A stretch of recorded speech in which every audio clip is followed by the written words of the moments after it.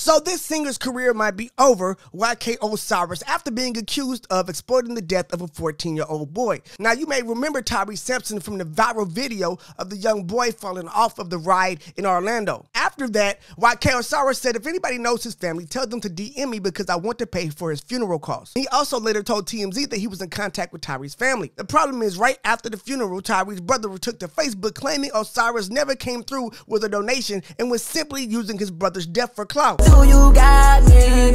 Quote, YK OSIRIS, or whatever dude name is called, used Lil Bro for pure clout. Didn't pay a dime but told the world otherwise. Even posted a fake screenshot of a GoFundMe donation. The screenshot he's talking about came from OSIRIS, who claimed that he donated the money, but it just hadn't showed up in GoFundMe system yet, and that he donated $15,000. The brother said that's not true, and is showing that nope, the highest donation is $500. If this does end up being true, I think this will be the nail in the coffin of YK OSIRIS.